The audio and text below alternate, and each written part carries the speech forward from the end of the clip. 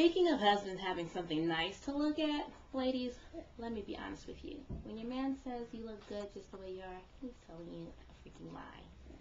If you've put on pounds and he says women don't worry about it, don't even listen to him. Because if that was the case, beautiful women would... new man walking in during production. Cut!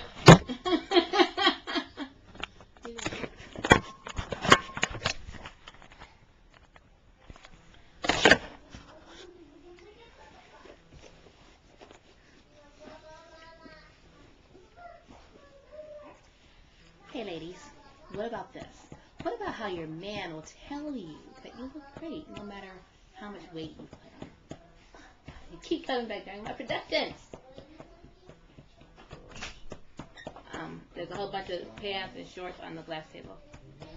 In the dining room, on my way to the back house, set them down for you.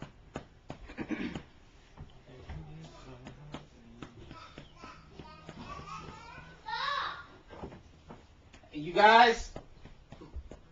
Alright, baby, I think it's time for me to go. Okay. Hey ladies, how about this?